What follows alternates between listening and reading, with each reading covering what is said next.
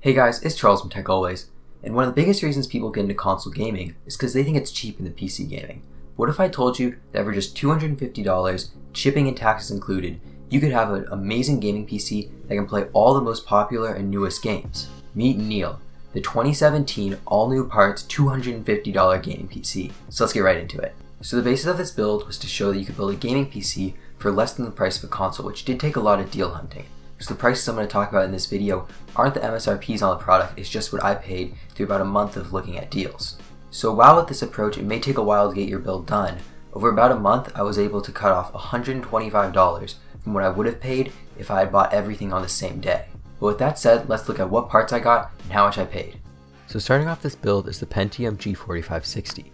The CPU currently has no competition anywhere near it, with its 2 cores and 4 threads at 3.5 GHz on the Kaby-like architecture at just an MSRP of just $65. It was out of stock everywhere after it came out for months, but it has come in stock recently, and on Jet.com I was able to pick this up for a measly $51.28, making the deal even sweeter. For the cooler, I just used the included stock heatsink, which isn't the best but gets the job done on the locked CPU as long as you don't care about the noise too much. The CPU is being housed in the MSI B150 Pro-VD motherboard. Keep in mind that if you want to go with an 100 series chipset, you'll need to update the BIOS with an older Skylake CPU, but after that you're good to go. While this motherboard doesn't have any super cool features, it was crazy cheap at just $21 after a $10 rebate.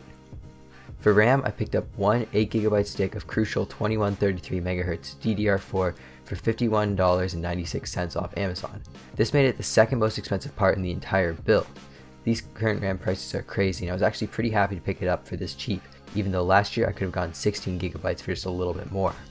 This RAM is extremely basic, running at the minimum speeds for DDR4 with no heat spreaders and a bare green PCB, but it'll get the job done. For storage, I went the standard of 1TB of hard drive storage. The drive doesn't seem to have a name and had OEM packaging, but it has everything you need in a drive: 7200 RPM, SATA 6GB, and 64MB of cache. I picked this up from Micro Center for $31.79, making it about $15 cheaper than you would regularly pay for a drive like this. Powering everything I've talked about is the Corsair Vs400 80+ power supply. This is part of Corsair's new line and has similar reliability to their old CX line. This unit is non-modular and has pretty ugly ketchup and mustard cables, but considering how power efficient recent GPUs have gone and the fact that it has an 80+ rating, I was happy to grab this for $12.98 after a $20 rebate. Housing all the components is a Zalman T5. This isn't a very nice case or anything. I would actually go as far as to call it a bad case because it has very little space to work with and felt pretty flimsy, but for a price of just $13.98, I couldn't pass it up. The final component of the build, the one that actually makes it a gaming PC, is the Asus Dual RX 460 2GB. This is a really nice GPU with a dual fan design and a large heatsink that allowed the card to actually stay under 55 degrees under load while staying extremely quiet. And the best part about this card is that I was able to pick it up for just $84.79. That paired with a $20 rebate brought the price down to just $64.79, bringing the final cost of the build to $248.74, keeping it under the goal price of $250, also making it cheaper than the Xbox One S and the PS4 Slim, the console competitors to this build. Now for the build montage.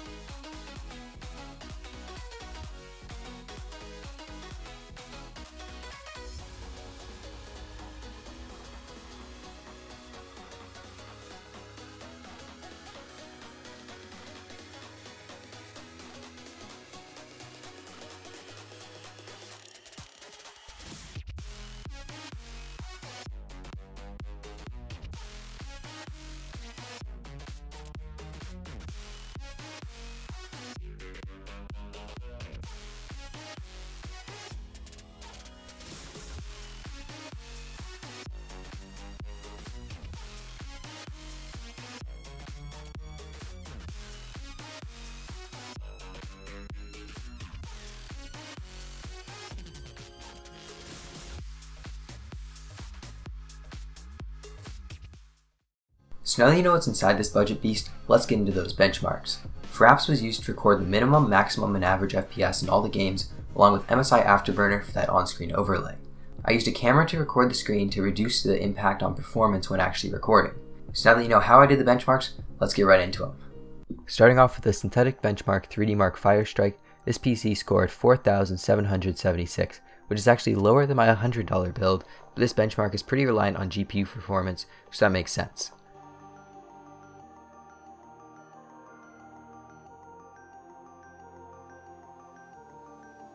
The next synthetic benchmark I ran was the new Unigen Superposition benchmark on 1080p medium settings.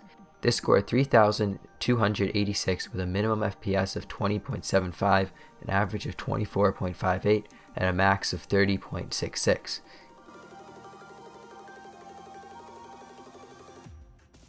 Getting to the real games, I'm going to start off with the least demanding games and move up to the more demanding games. So the least demanding game I tested was CSGO, which on absolute max settings got a minimum of 114 FPS, a max of 237, and an average of 184, which is great performance that would even allow you to take advantage of a high refresh rate monitor if you were looking for that competitive edge.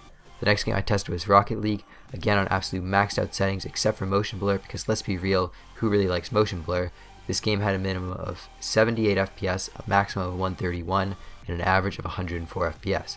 Again, it was super playable and looked great.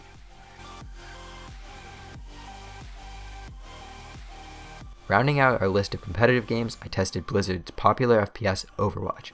This game I actually tested at two presets, High and Ultra, Ultra being the maxed out settings because Ultra was just under 60 FPS and I wanted to show that this PC could easily hit 60 on all these competitive games. So with the High preset, this build had a minimum of 91 FPS, a max of 135, and an average FPS of 106, which would be great for anybody who is serious about the game. If you just play for fun though and prefer it to look a little better, you can turn the settings to the Ultra preset and get an average of 50 FPS with a min and max of 43 and 58 respectively.